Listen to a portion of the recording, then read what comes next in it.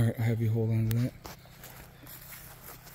So we're just going to take a look real quick, folks, and see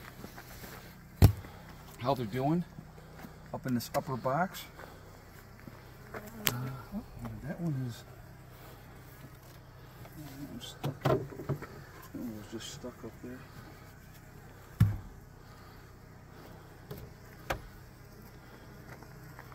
Some activity, but not very much. I'm not seeing a ton of activity in that upper box. There's some, but not a lot. Yeah, I'll actually pull one of these out. Man, very, very little activity. Well, here's what happened different, guys. I cut off their sugar water, so that makes a difference. And so now they're having to be self-sufficient. And so that, you know, makes them have to work harder.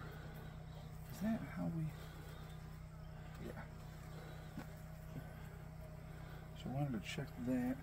We're going to do another quick check of something else while we're here. Put that back on.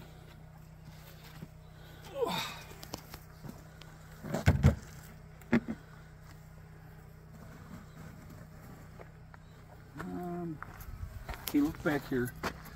I'm not seeing any mites, so that's a good thing. Yeah, I'm not seeing any mites in there, so that's absolutely a good thing. And so there they are, doing their thing. So it's a quick video. I'm going to pop this up for you guys just to watch. But the bees are pretty active right now, and even though it's more towards dusk, they're pretty docile. But I really wanted to look and see what they were doing with that third box. I think with stopping feeding them the sugar water made a big difference. So that's it. Just going to show you that. I hope you guys are having a great day. Prepper Nurse 1, out for now.